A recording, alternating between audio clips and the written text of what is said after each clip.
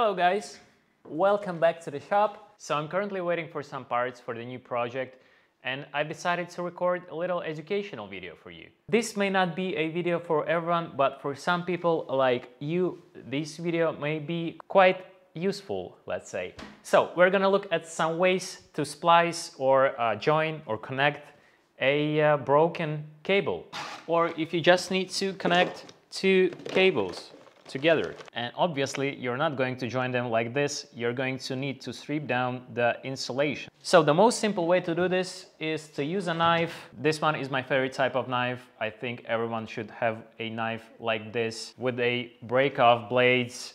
They break off quite easily like this, and it's kind of really easy to strip a cable with a knife like this. It takes some practice to get it right, but once you've done it a few times, it's going to be quite easy to strip down a insulation. You gotta be careful with this method because it's quite easy to slice your thumb and it's quite easy to damage the core of the cable. You just gotta have the feel for it. I've been stripping cables like this for about 15 years and I have sliced my thumb so many times with this. This is definitely not the safest way to strip down the cable, and a better option would be to use a handy stripping tool like this one. Boom. Boom, done. Nice and fast. Sometimes the pliers have like a little groove to strip down the cable, or you could use a stripping tool like this.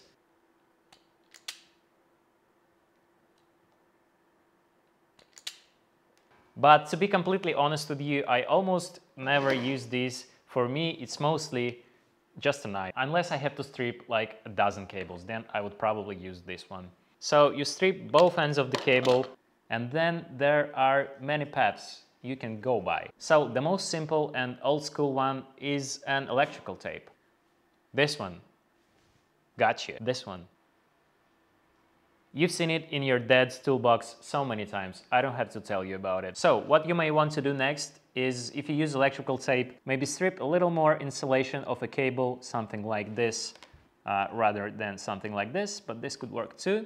I would usually split the core of a cable into two equal parts like so, and then you connect it like this.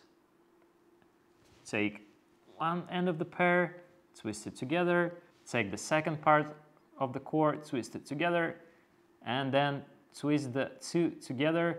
Or even a simpler way, just take the two ends and twist them together. This is how I usually do it. I know there is like maybe 10 other ways to twist the cables together, but this works for me. Then I would usually put it like so and get some electrical tape around this bad boy. Nice and tight.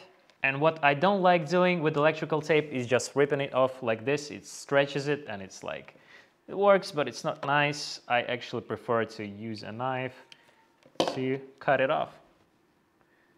And then you have a connection like this. It looks like shit. It's not very strong. You can pull it apart quite easily. What you can do to make it a little more stronger, fold it down like this, like so, and put some more electrical tape over it. This way it wouldn't be so easy to rip it apart, like so. This method works. We've all been doing it for many years and it's been working fine, but there are some quicker and better options. So what I have here is my little box with all my favorite connectors.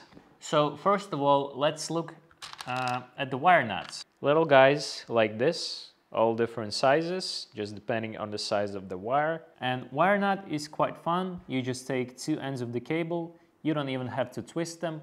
Just put the wire nut on top of it and twist the wire nut like, I don't know, 3-4 times. You will feel when it's like fully twisted, and you have a quick and quite a secure connection like this. You do the same for the second end of the cable.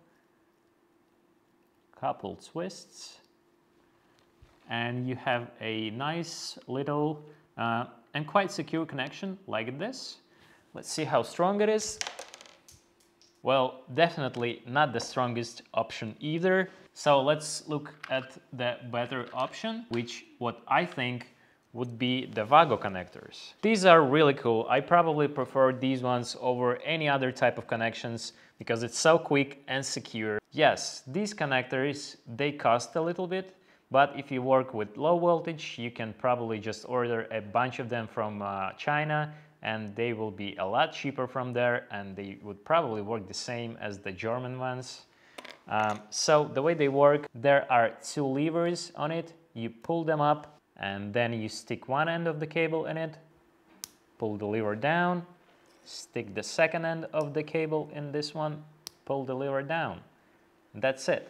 Let's do the second end. They are made from crystal clear plastic, so you can see your cables inside, and you can sleep well at night because you know that your cables are connected well. And let's see how strong is this connection. And this one is much stronger than the wire nuts. Don't get me wrong, I was pulling too hard for these types of connectors. They are not meant for stresses like this. And if you want an even stronger and the most secure connection, in my opinion, it would be just soldering two ends of the cables. Let's look at your regular soldering setup. Well, you probably don't need a setup like I have here. You just need your soldering gun. This is my favorite soldering gun. This one is TS80. It works from the USB power bank. It's got plenty of power. It's quite tiny. You can set your temperature to whatever you want. I remember my first soldering iron. It was a big gun like this, and it would get crazy hot. The handle would be like so hot after like half an hour that I was even able to touch it. It was probably like this big of a machine with a tip probably of a thickness of a finger.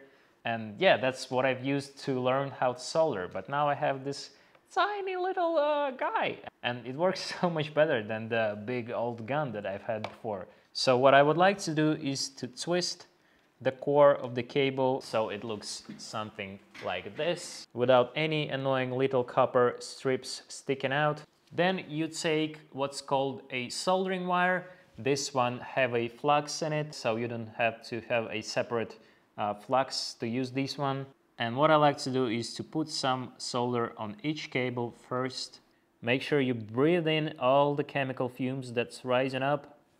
Then you take your shrink tube, put them on the cable before you solder the second end of the cable, and solder two ends of the cable together so it looks beautiful and sexy like this. Make sure there are no sharp ends sticking out. If there are, just clean them up with your nippers. Solder the second end. Make sure your solder looks nice and crisp. Put your shrink tube on top. I have this little fella, and I'm gonna take it and apply some heat on the shrink tube, and it's going to shrink nice and quick. Yes, perfect. And this is probably the nicest connection you can get. Let's give it a little pull test. Oh, that was hard, and you can see that I've ripped apart the cable, but the place where I've soldered it stayed in place. So yeah, this is very secure. But there is other way to solder your cable, and with this other way you don't even need to have a soldering iron, you don't need to have any shrink tubes. All you need is a connector like this. They cost almost nothing if you get them from China.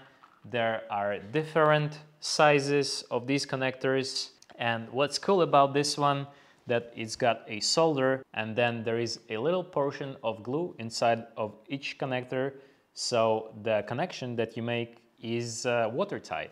Well, or at least that's what they promise us.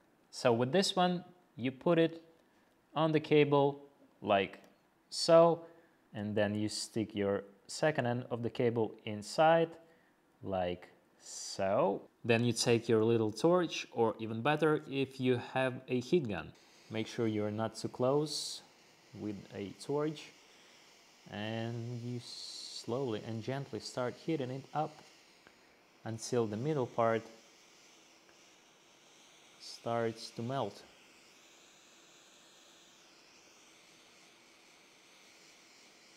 There we go.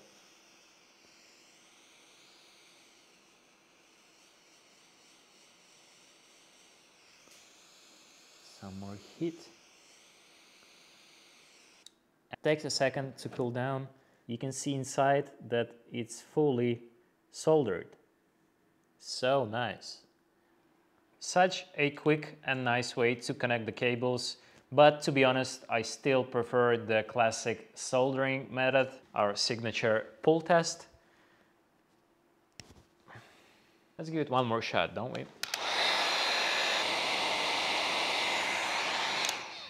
Okay, I gave it some more beans with a heat gun. I'm quite disappointed actually, I thought it's going to be a lot stronger. Okay, it looks like it's fully cured. Let's give it another signature pull test.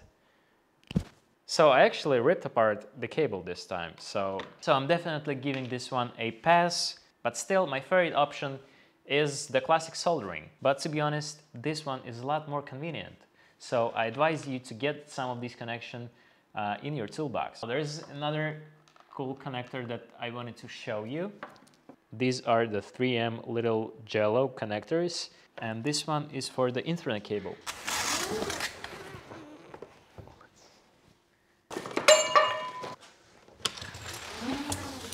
So let's imagine you've broke your mom's Ethernet cable and now you have to call a guy from a service to come and fix it. But wait, there is a way to do it for you by yourself. You take your two ends like so, and you put both ends inside this little connector.